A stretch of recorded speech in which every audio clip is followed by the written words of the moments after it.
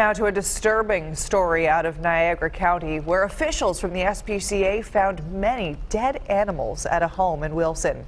Officials say they found everything from snakes and pigs to rats and mice.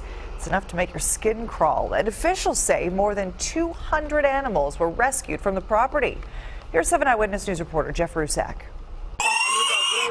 2 pigs, dozens of birds, lots and lots of rats and mice, and hundreds of snakes, all removed from this home in Wilson Tuesday evening. I've never gotten a frantic call from my investigator before. She called me and said, "We need you here right now because this is really bad." After receiving a tip about the home, the SPCA officer checked on the conditions. When the homeowner didn't allow her to investigate a certain area, the SPCA got a warrant.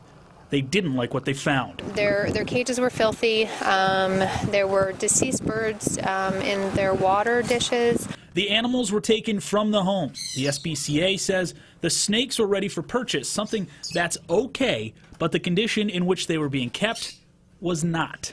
Many of the snakes were living in totes, like very, very small totes that you would keep your shoes in.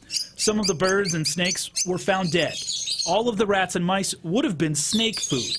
The SPCA says none of the snakes recovered were poisonous. If charges are filed, the owner could face misdemeanors for failure to provide. Right now, the SPCA doesn't have a place for all of these animals and is looking for donations to help keep them.